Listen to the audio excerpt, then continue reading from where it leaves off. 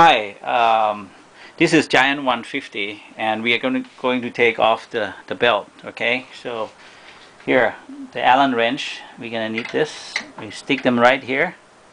Then grab this and turn it. Once it is loose, what you do, use your hand, take this off. Okay, almost all the way, but not out yet. Then you use this hammer. Little bit tap, but not too long, not too hard.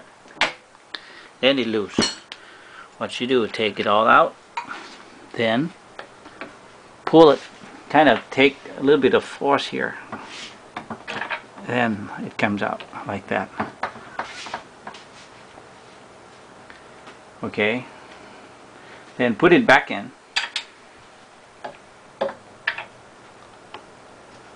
Put the belts right here first, then turn it. Let's see, this is the shaft, the bearings. Make sure in some models you might have the ring here, but for this one there's no ring. So what you do, you just guide them in. Okay, once it is in, make sure the belts are all in, then slide them in harder and deeper. Okay, put on the bolt.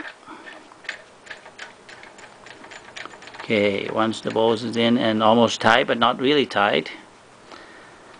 Okay, still movable a little bit. We put an Allen wrench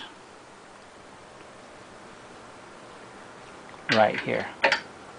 Okay, ready to turn when it's locked. And what you're gonna need is a special tool. It's just a tire tool. Okay, then gardening tubes. Slide them in. Okay, leave about 1 inch here. Stick them right here. Yep, this is where the area where it rests. Okay, what you do now, grab this, okay, by the hand, put 1 foot here, okay, at the frame, and then one hand feel the tension right here. Okay, then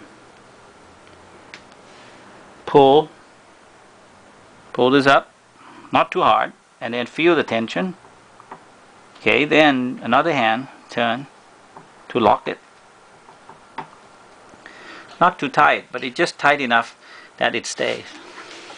Then you feel it. If the tension of the belt is correct, then you come back and then use this Allen wrench to tighten it up a little bit. Just be careful with this pulley. It might turn and your finger might get stuck inside, so just be especially careful.